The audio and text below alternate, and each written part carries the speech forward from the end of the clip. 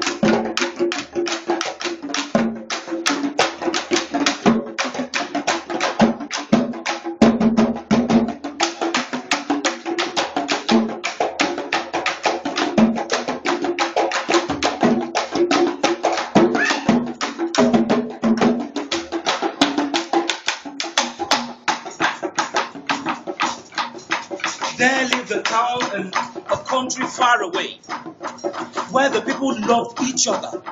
They lived in harmony and they did everything in one voice.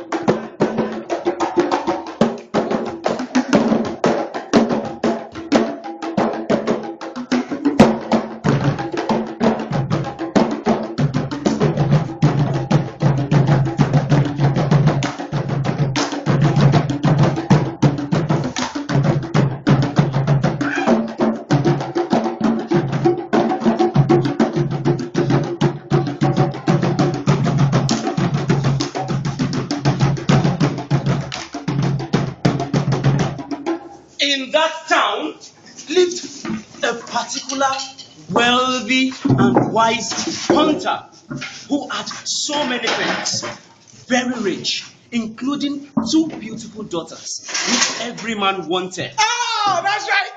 Everybody here. All right, go bed. The girl is my own.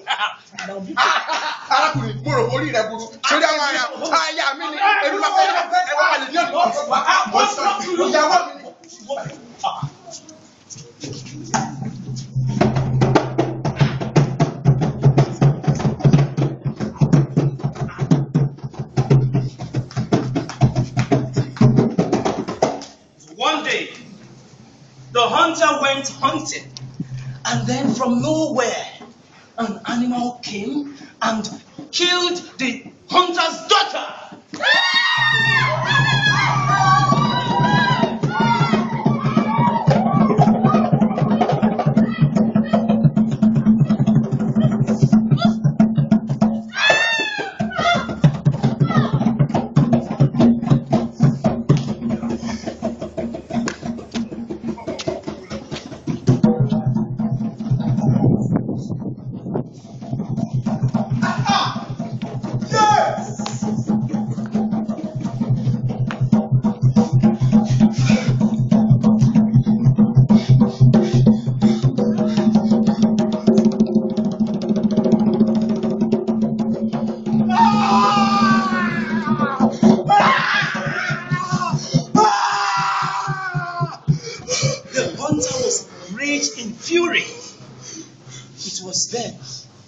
That he decided that whoever brings to his doorstep the head of that animal would marry his most beautiful daughter. That means the person would possess all his richness. Families gathered. Sisters supported their brothers. Mothers prepared their sons. Every clan, every family, every local government, every tribe had a candidate.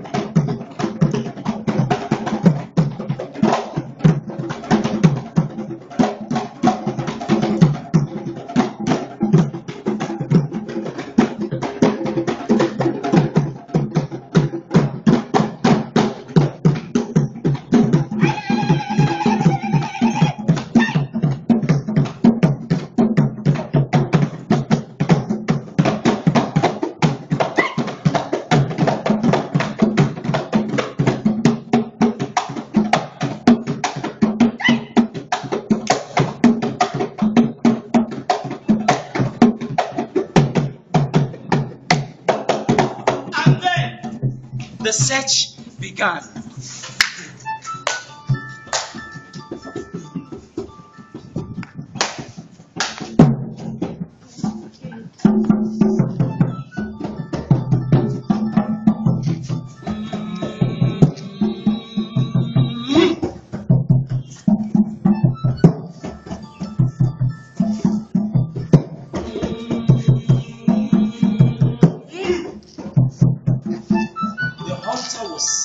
Secretly watching.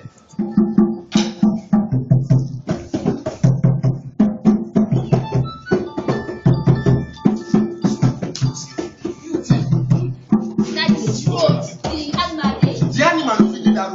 The animal will don't pass here because I've been seeing something will be like animal pass up. What do you feel, sister? You know they say I animal pass up this one. Let go.